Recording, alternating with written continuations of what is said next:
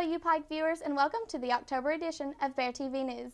I'm Marianne Fletcher. And I'm Jackson Hussey, and we're here to cover some of the most recent news around UPIKE and the surrounding community. In today's show, we will be featuring stories on the Pikeville Heritage Days Festival, how the optometry school and the esports team are teaming up, a Jenny Wiley theater production, and the White Lightning Ziplines Haunted Zipline. But for our top story of the day, Bradley Loader attended the Heritage Days Festival here in downtown Pikeville.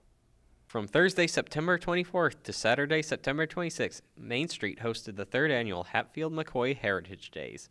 The 3-day event commemorates the end of the infamous feud between the Hatfields and McCoys. We spoke to some of the attending artists who were showing their arts and crafts at the festival. My name is Sophia Taylor at Terra Faith Creations. I'm here to enjoy the festival and let everybody enjoy my creations. I make wreaths and Christmas trees, flower vases. My favorite thing about doing this is meeting all the other people and getting different ideas on new projects to make. This is a wonderful event. Anybody and everybody should come and join in on all the fun. The Hatfield-McCoy Festival is still going on. Over the last few days, people have enjoyed food, appreciated local art, and watched live stage performances. The rain may have kept coming down, but that did not deter their spirits. It's the Hatfield-McCoy Heritage Day, and since I'm considered the Hatfield-McCoy artist, I was invited to be here. This makes my 3rd year of coming. It's just a community event, you know, just bringing in tourism and, you know, vendors and everybody just having a good time. If you missed out on the festival, be sure to attend it when it returns next year. For Bear TV News, I'm Bradley Loader. Be on the lookout for the Zombie 5K run Saturday, October 24th. Registration begins at 5:30 p.m. and the race starts at 7 p.m.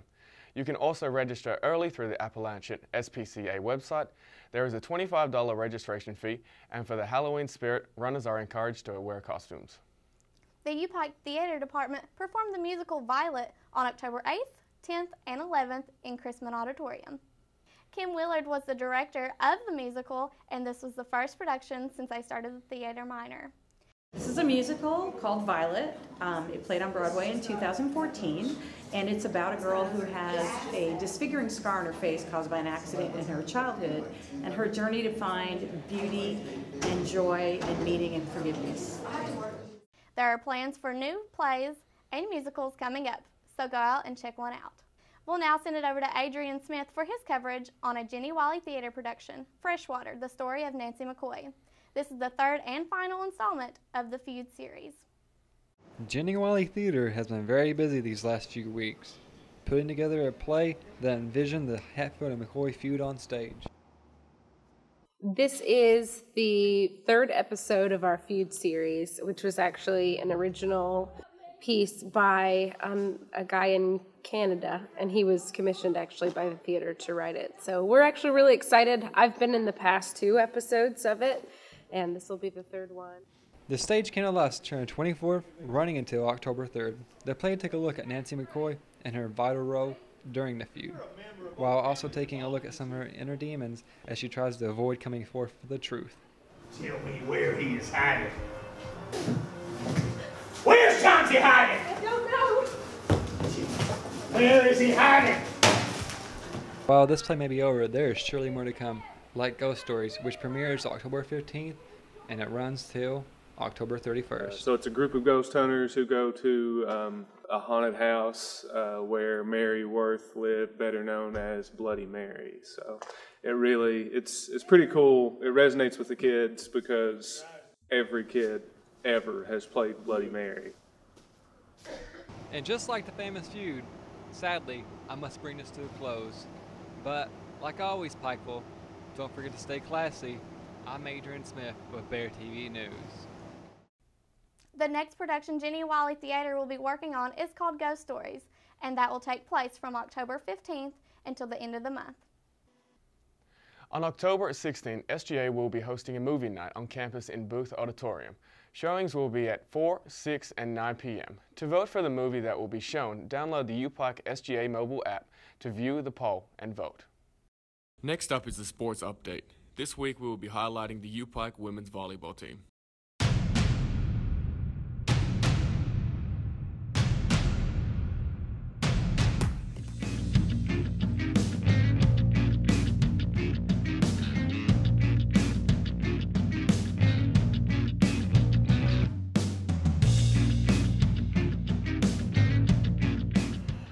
part about being on the team, I guess, is when you come in, like the first thing you get is a group of friends. You're all kind of sisters in a family right off the bat.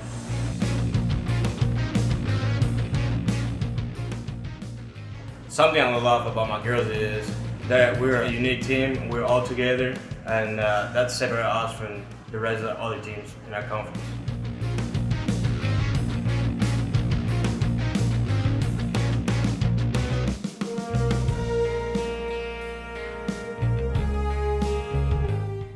Coach Obed and Coach Haley, it's just, they're our coaches, yes, it's professional, but they're also our best friend.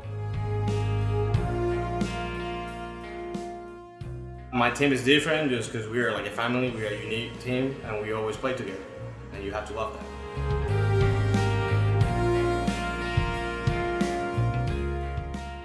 You would want to join the UPIKE volleyball team because, one, we're a great group of people. We have your backs for no matter what. But two, you learn so much more, like life experiences. You learn time management, you learn how to work hard, and you learn that even though sometimes things don't go your way, you gotta keep fighting, keep working hard, and that's gonna like help you throughout life, not just in your sport or in your classroom.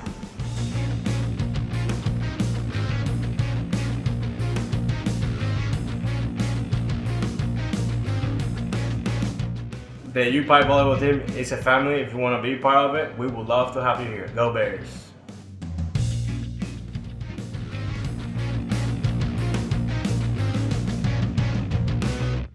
Jackson, you had the chance to talk about how the optometry school and the esports team are teaming up. Is that correct? Yes, Marianne. Eye studies were conducted on these athletes to help gain inside information on their eyes to see if some needed contacts or are changing glasses. Here's a sneak peek into our esports family. Since the opening of esports at the University of Pikeville, it has already captured a lot of attention and gained popularity. The University of Pikeville is one of 2 schools that have set up a program that allows students to earn scholarships and play competitive online video games. Since its founding, the university has partnered with the School of Optometry, who have been administering eye exams to the players. I had the chance to meet with Dr. Eileen Kenzer and Eric Van Hoos as they explained the reasons behind the testing. When you play video games and you compete in gaming, there's a lot of hand-eye coordination that you need, a lot of eye movements. You need to be able to see the screen clearly. You need to be able to scan the screen appropriately. You also need to have a lot of awareness of what's going on in the screen, and all that stuff has to do with your visual system. If they're having a hard time seeing, we're going to get them the appropriate glasses and contacts. If they're having a hard time focusing, they get a lot of eye fatigue, helping them to increase their stamina on that. My goal is to help these athletes be better competitors, but also to allow them to use the skills that they're learning for their future careers. One of the things that we really worried was that because of the number of hours that they spend, staring at those screens and playing the game, that they may have put some undue strain on their eyes, and so we checked into that with the eye tests. The esports department and the optometry department have already formed a great partnership, and we really hope that in the future it's going to give us a great competitive edge that nobody else is really focusing on. I'm Jackson Helsey, and this is Bear TV News. Thanks, Jackson. On October 13th, Public Safety will be hosting a video game tournament in Chrisman Auditorium from 7 p.m. to 9 p.m. To sign up for the tournament, go to the Public Safety office or contact Alan Abshire. On October 9th, the Humanities Division of UPIKE hosted a major event on campus called Fall for the Humanities. The day consisted of a variety of activities. There were chalk drawings in record, a video presentation looking back at the history of UPIKE, a presentation on Spanish legends and folklore, a screening of 18 short films by film and media art students, an abridged version of the play Dr. Faustus, a reception for artist Ben Bridges, and a screening for the film Cesar Chavez. The day's festivities concluded with a performance by the all-female bluegrass band Coletown Dixie in Booth Auditorium. Have you ever thought about starting your own business? The UPIKE Startup Challenge is a great opportunity to do just that. The Coleman College of Business is looking to inspire and reward innovative ideas, offering $15,000 in awards. I don't know about you, Marianne, but I'm pretty excited about Halloween, and the package definitely gets me in the Halloween spirit. I agree, Jackson, and I feel like Halloween will be here just before we know it. For the Haunted Zipline, we're doing tours at night. We have 6, 8, and 10 for the Haunted Trail. We've got everything decorated up there with some spooky Halloween decorations, and then we may have some surprises in the woods up there. The leaves are changing colors. The air is becoming more frigid. Folks are coming out to the White Lightning Zipline, haunted zipline, in order to harness their fears this Halloween. All thing I got to say about the haunted zipline is you better bring an extra pair of breeches. It's going to scare the pants off of you. There's many unique things about this particular zip line. The night tours are definitely different because most other zip lines just operate during the day, and I don't know of any other zip line that has a haunted tour. You're just going at night, basically. We've got a couple of lights up there lit up, but you can't really see where we're going up in the hills just because it is so dark. Minimal lighting, just enough for safety, but it's definitely an interesting experience. You can also purchase a package featuring both the haunted zipline and the haunted trail for $35. UPIKE students can get a discount. You just have to show a form of ID and you'll receive 20% off. As long as you're 8 or older or weigh between 70 and 250 pounds, you're eligible for this frightening experience. Facing your frights in the night with Bear TV News, I'm Marianne Fletcher. The haunted zipline is a great way to quench your thirst for Halloween activities before October 31st. Don't forget to gear up and grab a GoPro to document your scary adventure while you're soaring through the mountains for only $19.99. Alright, that wraps it up for this edition of Bear TV News. Thanks a lot for joining us, everyone. I'm Marianne Fletcher. And I'm Jackson Hussey, and we'll see you next time.